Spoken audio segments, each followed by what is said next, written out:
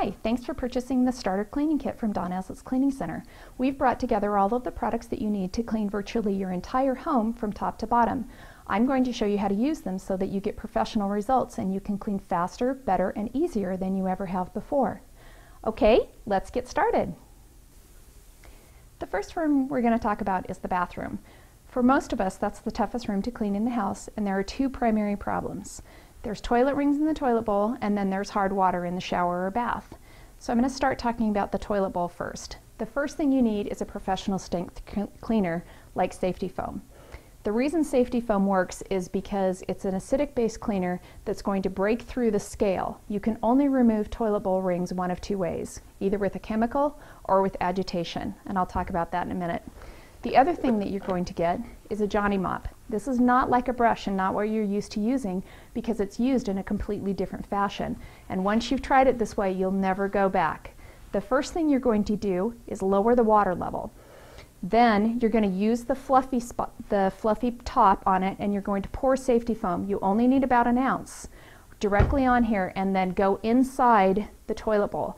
The reason you lower the water level is because you want the chemical to come in contact with the ring at full strength, not diluted, which is what happens when you pour it in the normal way that you may have been cleaning. The last thing we've included for that is that we have a caddy so that you can store your safety foam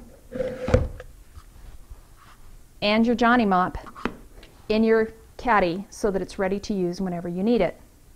Let's talk about agitation for a minute. Sometimes your ring is so built up, or it's so many different types of minerals, that you can't get through it with just a chemical the first time. That's when you want to use a pumice stone. A pumice stone is softer than the inside of your toilet bowl. On a Moore's hardness scale, your toilet bowl is a 7 and a pumice stone is only a 2.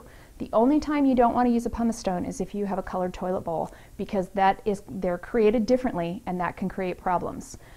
You get it wet, and then you just rub the inside like a pencil eraser. Make sure you go up all the way under the lip, because that's where the water comes down, and if you've got iron or calcium or other elements in your water, it's going to build up there too, and your toilet is not going to work as efficiently anymore. In the shower or bath, you've got hard water scale, and hard water scale is actually a combination of things. It's not just mineralization. It's also a combination of body oils or specialty care products like conditioners or shampoos that build up in between the layers of the minerals, so that it's very difficult to get off without using a combination cleaner with a detergent in it. And what this will do is it will get through the layers all the way to the bare surface. What you want to do first is make sure that you get it wet, and then you want to agitate it with a scratch resistant scrubber, and we've included the Hourglass scrubber in your kit, and then let it sit.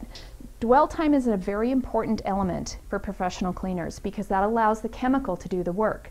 So what you want to do is what Don calls the multi-track system when you're cleaning your bathroom. Start with your toilet bowl, prepare your toilet bowl, put your cleaner on, and then let it sit for about 5 minutes. While it's sitting, then you start your shower. Spray your shower. Don't scrub it, just agitate it around a little bit so you've got all of your areas covered, and then let it sit and go back and finish up the toilet bowl. When you're finished with the toilet bowl and you've rinsed your swab and put it away, then you come back to your shower and finish up your shower. You may have to agitate when you first start using it because the buildup has been on there for a long time. Another tool that's going to help you is a professional grout brush. This is not a toothbrush. This is a professionally designed grout brush with a strong handle on it that keeps your fingers up out of the cracks and crevices and is angled so that you can work the track like if you have a shower, or you can work around the different fixtures in your bathroom and make sure you get into the cracks and crevices with it. When you're all done, you want to make sure that you rinse it well and then use your shower squeegee so that you don't create more buildup. Most of us have hard floors in different areas of our home. Whether they're wood, laminate, tile, or whatever, you can use Clean and Bright to clean all of those surfaces. It doesn't matter what type of mop you're using, and the important thing to remember is that not only do you need a cleaner that's going to help remove the dirt, lift it up to the surface so the mop can remove it, but also this has an optical brightener, so it's going to help bring back a little bit of the shine to your floors. It's not like a finish where it's going to repair a scratched floor, but it is going to make them look nicer. Even if you're using a microfiber mop, it's important to remember that microfiber can only clean what it can reach, and what you want to do is actually go in and emulsify the dirt and bring it up to the surface so the mop can whisk it away. The easiest way to mop your floors is to get your pad wet, Have your ready-to-use Clean and Bright, spray the floor, and then just mop over the top of it. You'll be amazed how quickly it goes.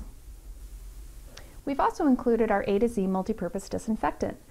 A disinfectant is a useful tool on the high traffic areas of your home. One of the most important areas that you should disinfect is door handles because all of us touch them.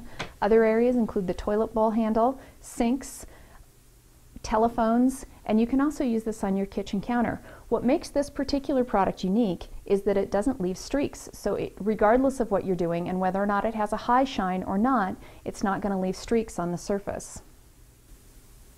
We've also included Soil Master. This is a great all-purpose cleaner to use throughout your home. It's a degreaser, so it's going to work no matter where you use it in the house. Common areas that you need a degreaser, the most common area is probably the kitchen. The kitchen tends to get airborne grease every time you cook. It micronizes and it settles on different surfaces, whether they're cupboards or the stove hood or the stove top itself or even the counters. And sometimes a regular cleaner is just not strong enough to break through the grease that can build up. You can also use Soil Master throughout the home in areas like your walls where you get greasy fingerprints. If you've got a stair railing and your family tends to slide their hands down the stair railing, it helps break through that hand oil, grease, and dirt that can build up there so that you can get it clean all the way down to the surface. If you use it on cabinets, wood cabinets, or your floors, it's important to remember this is not a neutral cleaner. It has a higher pH and you're not going to want to leave it on there for very long. You're going to want to wipe it off with a clean damp towel to make sure that you don't dull the surface of the wood cabinet or the floor. It's important to use only neutral cleaners on wood. We've included several different tools for you to use throughout your home. The first one I'm going to talk about is the microfiber polishing cloth. It's a large towel so that it makes it easy for you to clean windows, glass, or any other smooth surface. This cloth is very smooth, and the reason for that is because it's going to give you a cleaner polish and it's also going to be virtually lint-free. This is the most lint-free cloth available. If you use a polishing cloth on electronics, remember that you never spray electronics directly with water. Always spray it onto the cloth and then polish your TV screen or your computer screen. You don't want to damage the electronic surface. Next, we have a dusting mitten. What makes this nice is that you can just put it on your hand and use it all around the home to pick up the dust. When you use microfiber, you want to use it dry to dust. It creates a static charge and it's going to trap and hold the dust, not scatter it around like some dusting tools can. And this, with it on your hand, is going to allow you to move in and out of things quickly and easily and track and hold all of the dust. It also can be used damp, not as a dusting tool, but as a cleaning tool if you have something like spindles on your stair and you need to clean all the way around them. It makes it much faster and easier for you to do that because you've got it right there on your hand. Finally, we've included an all-purpose microfiber towel. This one is also large, 16 by 16, but it has a very different texture than the polishing cloth. This one is fuzzy, and that actually helps the cleaning properties of microfiber. You can use it in the kitchen. It's great on the refrigerator for cleaning the fingerprints off the door. You can use it on the countertops for cleaning up daily spills. You can use it on the stove top. It's great for polishing if you've got touch screen appliances. It will polish those beautifully. Stainless steel, it works on the door to the pantry. Pretty much anything in the kitchen. In the bathroom, it's great on the counters. You can use it on the mirrors as you can with a polishing cloth. You can use it on the toilet, and it will trap and hold the germs, and then all you need to do is machine wash and dry. Microfiber is a unique cleaning material in that it absorbs up to 7 times its weight in messy liquids or spills. It's also not cut like a regular cleaning cloth. Typical fibers are round and they push this dirt along the surface. Microfiber is actually split into wedges and it scoops the dirt up into the cloth where it can be washed away at a later time. You'll find that microfiber cleans virtually anything in your home. In a lot of cases you'll only need water, but if you need more cleaning power, you can use it with a chemical like the Soil Master or the A to Z to help your cleaning. This does require a little bit different care. You do machine wash, tumble dry low. Make sure that you don't include bleach because the fibers are so fine it'll wear them down prematurely. And don't wash with fabric softener because the fabric softener will actually get trapped in the wedges of the microfiber and make it less useful.